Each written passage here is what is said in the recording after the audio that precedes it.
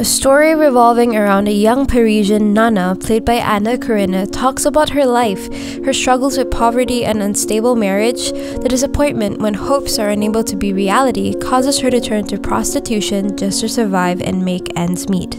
But along the way, she meets a man who shows her endless care and compassion, and that hope still exists. But within her line of work, Nana is met with conflict brewing in her life when a pimp named Raoul, played by Sandy Ribot, has his final say and decision. The film Vivre Sa Vie, or My Life to Live 1962, is a drama directed by the pioneer of the French New Wave, Jean-Luc Godard, and it was one of the many films that kick-started the movement. The French New Wave, or La Nouvelle Vague, was founded by a group of film enthusiasts who had aspirations but not the money.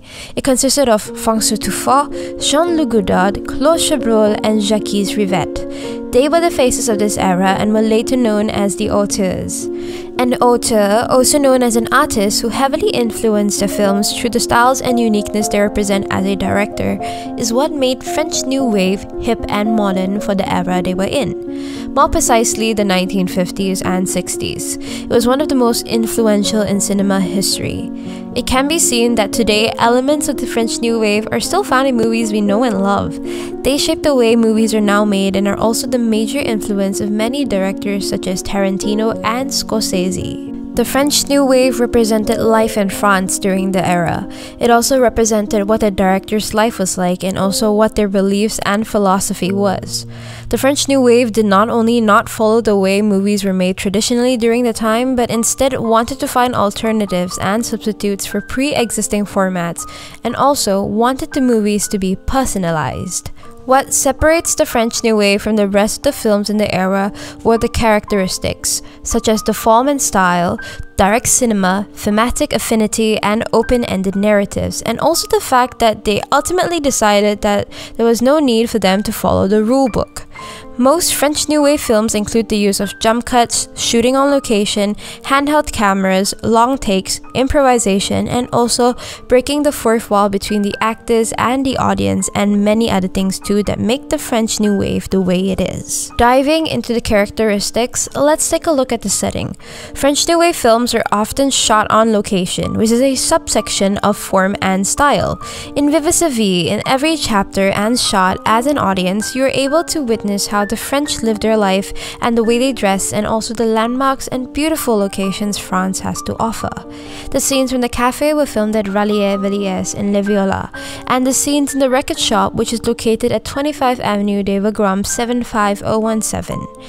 The reason why they had to shoot on location was due to the budgets, but that's what made films in the French New Wave different from the others, as many were shot in backlot studios at the time, and the fact that they also had major budgets. It is also what makes shooting on location part of another aspect of what makes French New Wave the way it is, known as direct cinema. It shows the reflection of life. Even though they are actors, it showed people in everyday situations with authentic dialogues, naturalness, and for instance, it can be found in the scenes within the cafe and the record shop.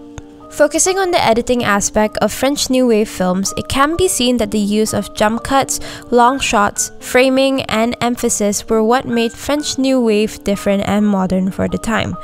Look at the use of long shots in Vivre Sa Vie. It can be seen that there were lots of shots that used pan to tell the story and also draw attention to certain location and actors. Another is that certain scenes, for instance Nana walking and talking to a friend or even waiting for a client, are seemingly long shots and are unedited. When looking at jump cuts, an instance of jump cuts is the shooting scene. You can see that instead of your typical pan to where the source of the noise is, jump cuts were used to substitute for pans, and the cuts followed the sound of the machine gun shots to move to where the source of the sound is. Looking at the framing and emphasis aspect of editing a zoom toward a singular character or singular shot, focus on the actor in the moment and blocks out everything surrounding it, causing people to draw their focus on the actor and nothing else. Lastly is when actors address the audiences, better known as breaking the fourth wall. It can be seen in several scenes in the film that Nana makes direct eye contact with the camera, which in a way acknowledges the audience and sorts of holds a conversation with them. Personally, I enjoyed the film very much, even though I had times of struggle trying to understand certain aspects of the film. I feel that the film and the style has a sense of je ne sais quoi, a quality that cannot be described. It is definitely a film in which I would recommend to people who love exploring new genres and enjoy watching romance stories. I would also recommend people to rewatch the film a few times to understand it properly, but overall it is a very good and interesting film.